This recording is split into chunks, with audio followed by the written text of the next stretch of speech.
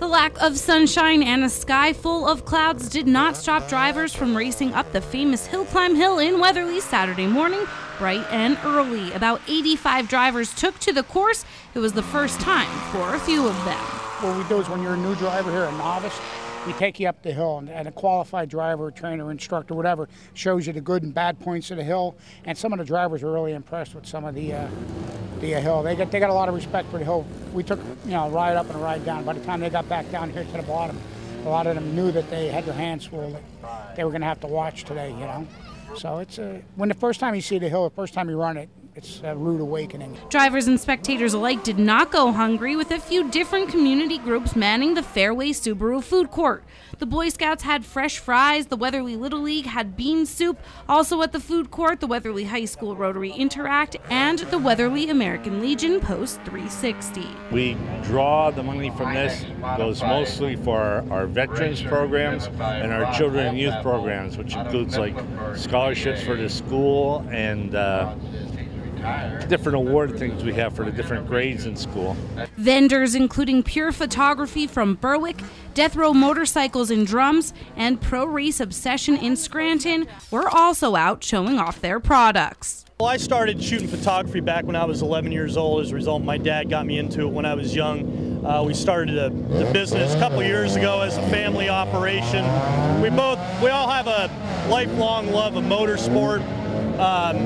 Came up here on a whim last June, started shooting some pictures for ourselves, started talking to the Weatherly Hillclimb board, got in with some of them, and now we're here on a regular basis. Obviously this is a big car event, but how do motorcycles come into play at an event like this?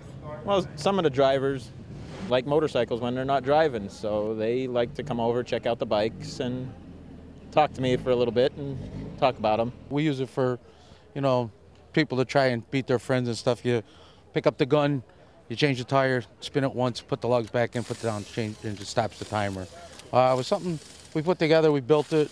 We have a RC track that we take to Pocono and use up there, and we got called to come down here, so we brought this down here to set up, see how it works out. By the end of racing for the day on Saturday, the sun was shining. And then on Sunday, a few drivers we spoke to said day 2 was perfect for driving conditions. What we call turn 1 into turn 2. Yesterday it was just standing water, and that makes it very difficult obviously to get any traction, a little scary. Today it definitely is cleared up. This weather is gorgeous today, we can't complain. So it has made a difference. Times today are just going to go off the charts, I think, for all the drivers. Since it was your first time yesterday, what were your first thoughts of the hill? I'm not so sure that I would like this hill.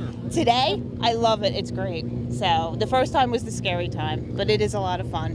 Well, unfortunately, my last run up the hill was my best and my worst because as I went over the jump on the top, my oil pressure was down and the motor developed a wrap.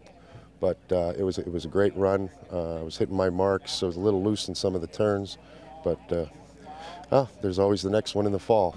But driver Jim Barron said there was no shortage of people willing to lend a hand. Oh, the Hillclimb people are great, and there's numerous people that are years of experience with these British cars. Pitted right next to me is Tom Knorr, the president of the association. He's helped me out all day yesterday, and he's willing to give me a little bit more help when I pull this motor out and take a look at it.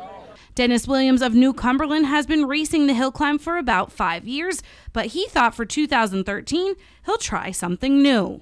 Prior to this, I raced a 1964 Triumph TR4, which is a British car. I did that back in the 60s, so I'm doing this for nostalgia purposes. I'm one of those racers. I got to race with some passion, not just anything. It's got to have a passion for the car. This is a 1998 C43 AMG, which is the performance division of Mercedes-Benz. And I checked the records for the Hillclimb, and it's been probably the late 50s since somebody has raced a Mercedes. I thought it was time to bring them back. As for the best times this weekend, North Carolina's George Boland held the top 7 spots. His weekend best came in at 47.768 seconds, so his record time 47.592 from the spring edition last year held. Bob Gardner was the next best, his time 53.591 seconds. If you didn't make it down to all the action, you are in luck. You can catch the fall edition September 14th and 15th. In Weatherly for WYLN Sports, I'm Beth Mensinger.